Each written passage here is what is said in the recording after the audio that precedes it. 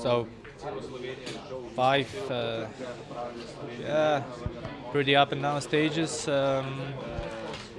First and last day should be bunch sprint, and on the other stages a big battle for GC. It's not going to be easy. There is no big mountain, but there is a lot of small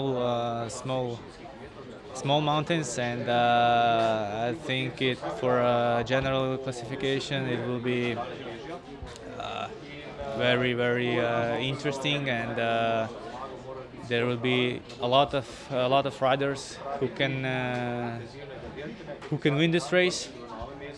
And also it depends on the weather, because there is no uphill finish. It's always downhill after the mountain and then finish, and it will be also a good opportunity for riders who are going really fast on the downhill.